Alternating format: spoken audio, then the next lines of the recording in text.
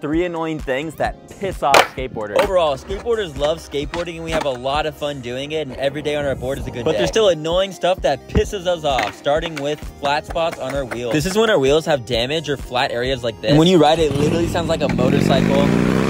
Which sounds like it would be cool, but they just make you too slow to land tricks and they feel weird. And the only way to fix it is to get new wheels. And the next annoying thing is unbalanced trucks. This is when both your trucks are leaning a certain way and it makes it really hard to go in a straight line, and it can make you crash into stuff. This can make tricks and cruising around a little more difficult, but you can fix it by just putting a lot of pressure on the opposite side it's leaning. And the most annoying one of all is wheel bite. This is when the side of your skate deck makes direct contact with your wheel and they stick together. And when this happens, your board just stops moving and it can make you fall off. It happens a lot while skating gaps like this, and it can even happen while you're just turning and cruising around. You know it's happened to you if you see these wheel bite marks that happen on the deck. And the way to fix this one is to identify the wheel bite marks and put some wax on it. Doing this will make your board not stick and stop you if you accidentally wheel bite. And that is